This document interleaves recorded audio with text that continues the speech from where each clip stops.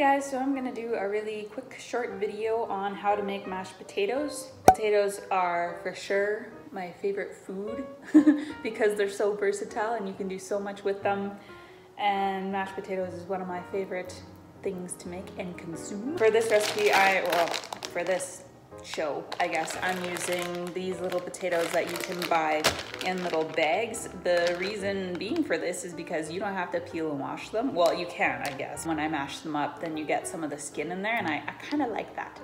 But if you don't want to do it that way, I'm pretty sure there's no wrong potato to use for mashed potatoes. Not that I've come across anyways. You can get those big baked potatoes too, like those massive ones, and those are super easy to peel because they're huge, but these ones are like really little, so they would take forever to peel. Choose whatever potatoes you want for this. This is just what I'm gonna use today, but I'll often use the big ones and they turn out great. I'll use the little ones and they turn out great, so you can leave the skin on, you can take the skin off. Possibilities are endless. Things that you put into it are also endless, and I'll show you that as we get going. So all I'm doing right now is cutting the potatoes in half so that they're all around the same size. So the ones that are a little bit bigger, like this guy, I'll cut in half, and then this guy, I'll just keep him as is and maybe poke like a little hole in him so that he doesn't get too wrapped up in his skin. And yeah, so you just kind of want them cut in the same size. Doesn't really matter how you do it. I like making them pretty small because they cook faster, and I like to have instant rewards with my food. So anything that cooks fast is the best. Okay, so I've got all my friends in a pot, and I'm just gonna give them a quick rinse of water. I don't really have a logical reason for this because I'm sure they're clean anyways, but you know, it makes me feel better giving them a little bit of a bath before going on the stove.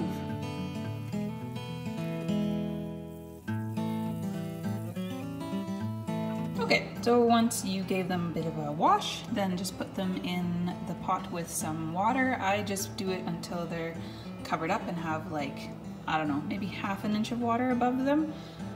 Again, I don't think there's any right or wrong way to boil a potato. You just kind of stick it in there and make sure they're covered in water and they will cook. And then turn your stove onto, I usually set mine to high just to get the water boiling, and then once the water is boiled, I'll turn it down to like medium high. And you can stick the lid on top and you'll be good to go.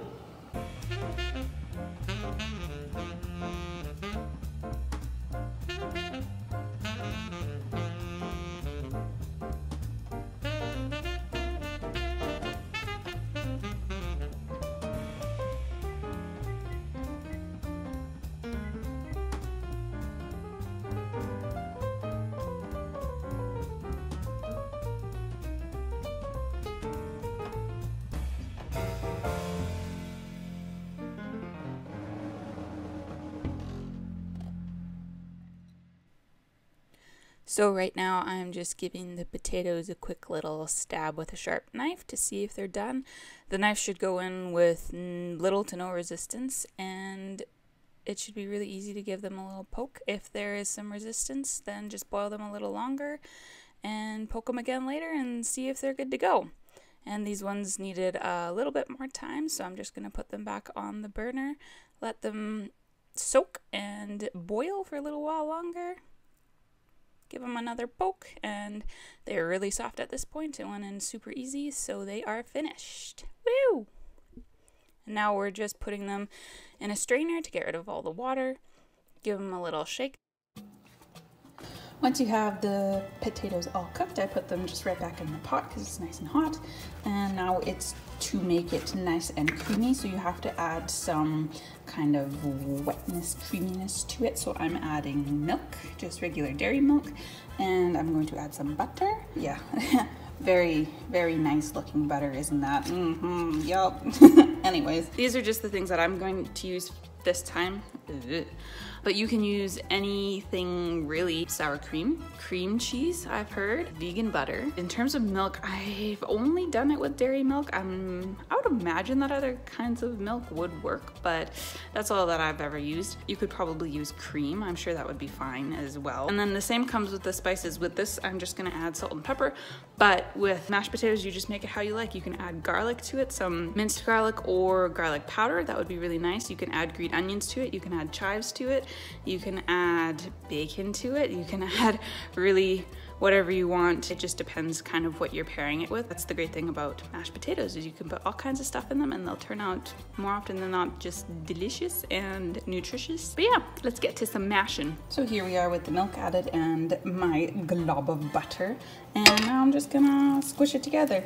You can totally use a hand mixer, but I just kind of like the old-fashioned way with a potato masher.